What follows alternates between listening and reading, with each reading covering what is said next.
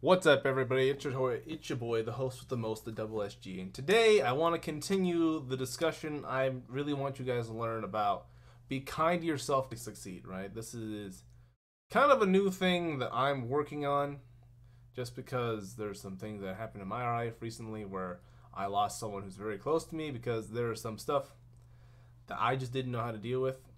And I realized that at the core of it is because there's some self-destructive habits that I have that I don't treat myself as well as I should. And this is something I think is easy to avoid but difficult to unlearn, right? So that's kind of where I'm coming from with this video. So I wanted to share a piece of my own personal history. So for those of you who don't really know me outside of streaming, like, I play guitar, right? I've always loved playing guitar. I played guitar since I was 13 years old, right? I've gotten to do all sorts of really cool things, meet some really cool people. And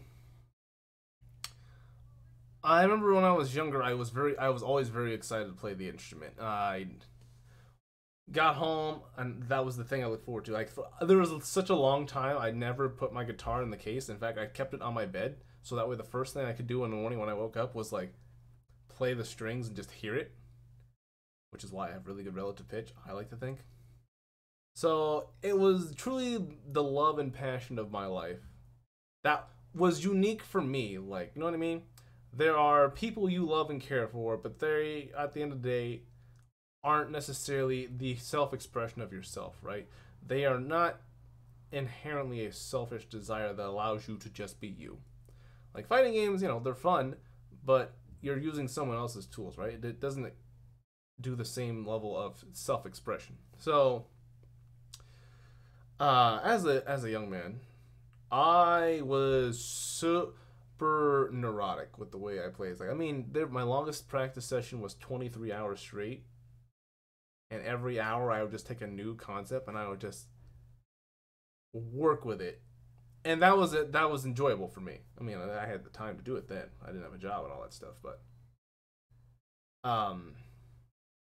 so even though I love doing this so much, I was also hypercritical of myself, and I was a perfectionist, right? Like, things had to be the way I wanted, or wasn't good enough at all. So what happened was in 2017, which is only 4 years ago. Think about that. It's only 4 years ago. There was a guitar contest put on by Ibanez called Flying Fingers, and basically what the premise of the contest was you would download this backing track, and then you would write something over it, right? And just be creative. And the winner got a $5,000 J Custom, right? Super nice guitar. I worked really hard at writing something, and I wanted to perform it and play it flawlessly. But I never felt like I got to that point, so I never submitted that video. Well, congratulations, you are going to be the first people ever to see this video. So I'm just gonna, oh man, I gotta, like, hide myself here. No worries, man, give me a second. Alright, I'm gonna mute my mic here, and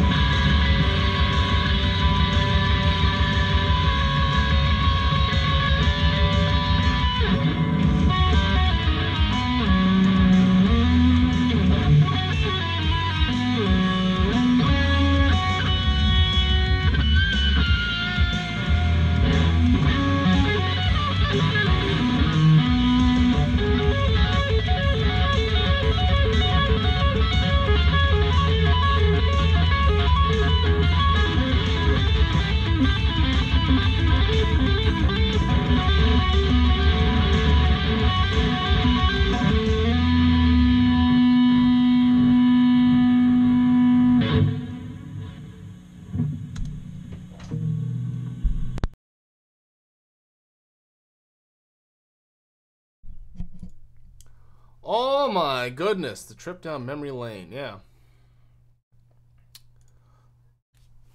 So, imagine of like what that could have accomplished. Like even if I didn't win, just having that exposure of being like, wow, the possibilities that I left on the table because I was being too critical of myself. Like, you know, the part that what kept me from submitting that video was the ending part, right? I wanted to do this really interesting tapping part where I do these weird polychords and then all the other stuff.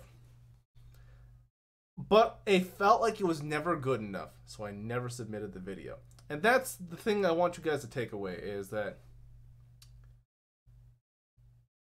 you have to allow yourself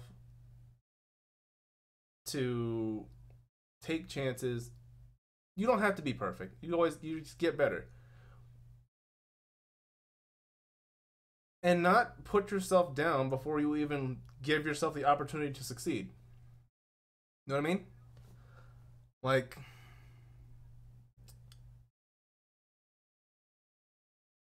it's a very difficult concept to express, but I feel like it's super important, so I'm working hard at this one. You know, they say that you miss 100% of the shots you don't take. That's true. And like, it sounds like an old cliche, but because until you experience that thought process, you don't really get what that means. And like, you know, people look at this and they're like, wow, that's really cool. In my brain at that age, I thought I was not a good guitar player. I'm like, I knew, but it was like an ego thing, right? And not like a holistic, like, wow, I enjoy this and I'm actually pretty good. Like, I like the way I sound. Like, I always wanted to sound like something else at this point, right? I didn't feel like this was the correct sound, the right sound. And so I never learned to like the way I sound.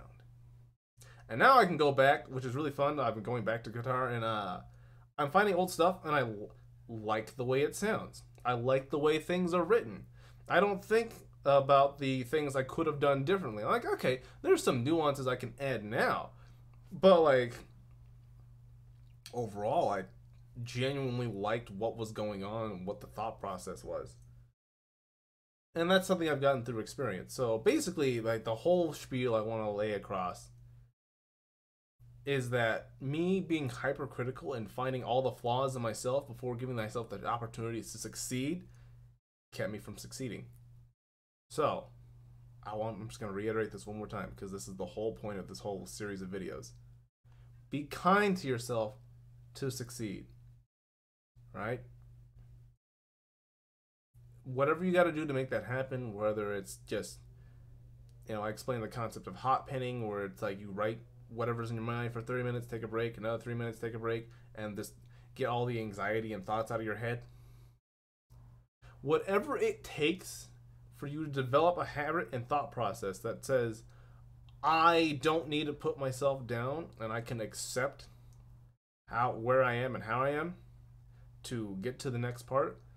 Find whatever that process is for you, because that's going to be very integral for you to succeed moving forward. Whenever you feel doubt,